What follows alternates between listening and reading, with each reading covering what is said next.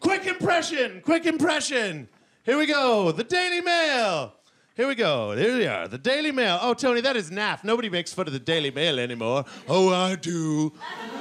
Yeah. Ah! Mmm.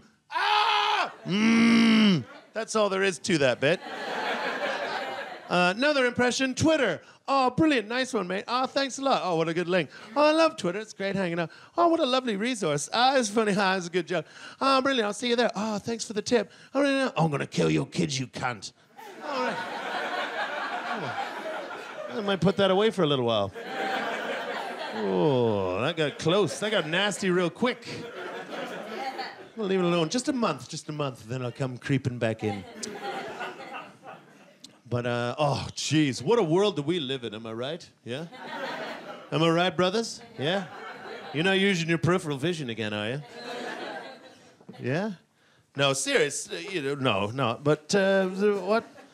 Oh, God, people still so naff. And people still, you think for a minute, like if you surround yourself by like enough decent people, you don't ever overhear, like it always shocks you when you hear like men going, oh, yeah, look at it, yeah? Like, oh, yeah, do that, it. Like, oh, yeah, could have fucking, oh, just so violent and that, it. Oh, good. And then staring like, oh, yeah. I mean, don't get me wrong, I dig that shit. I love it. Nothing makes me feel better in the world than making another human being feel uncomfortable. I adore it. I'm like, hey, lady, feeling vulnerable? Why don't I stare at your shit for a while? Yeah, you love it. Of course you love it. Why'd you get up this morning if you didn't love it? You know I'm right. Stay in bed next time, loving it. That's why they're all out, fellas. You can dig it. But I tend not to do that, though, anymore.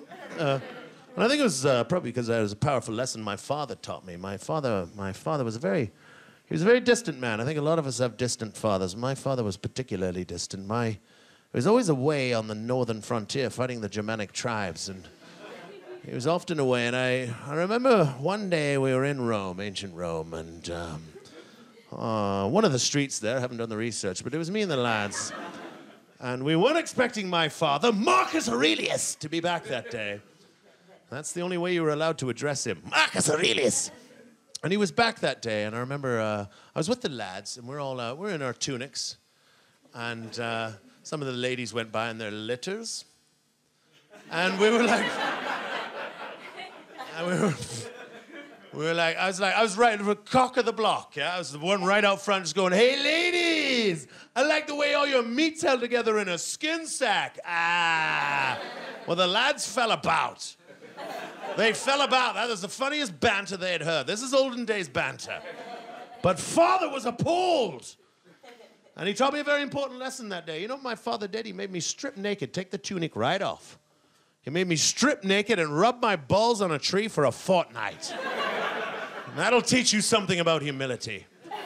And it gives you really thick ball skin. And that's good for nothing. That was number 2.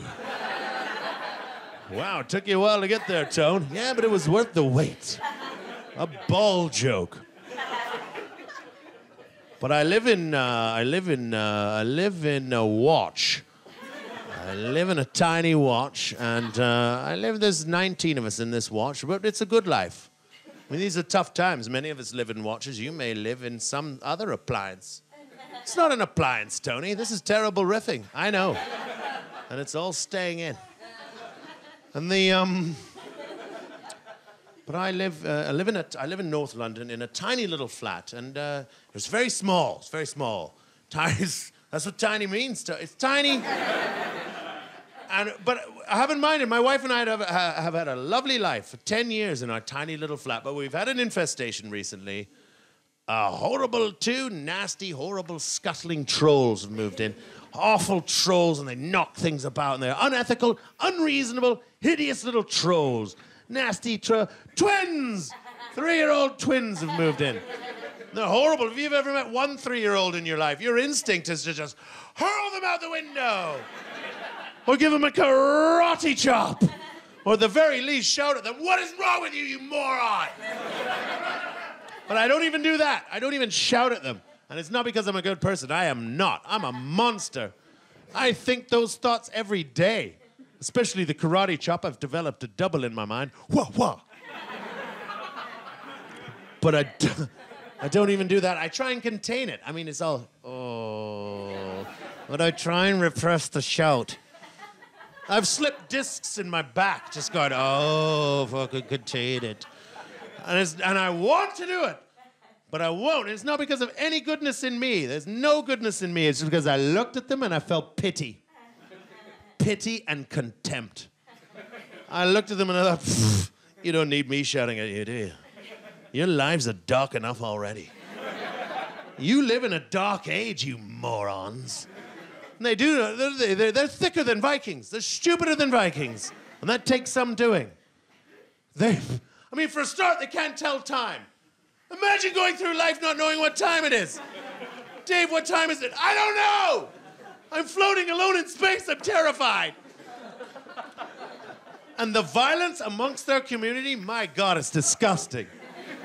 When the violence happens with them, it is on like that. Boom, it's on. Oh, I'm coloring with my brother. I'm coloring with my brother. I'm biting my brother. I'm biting my brother. No!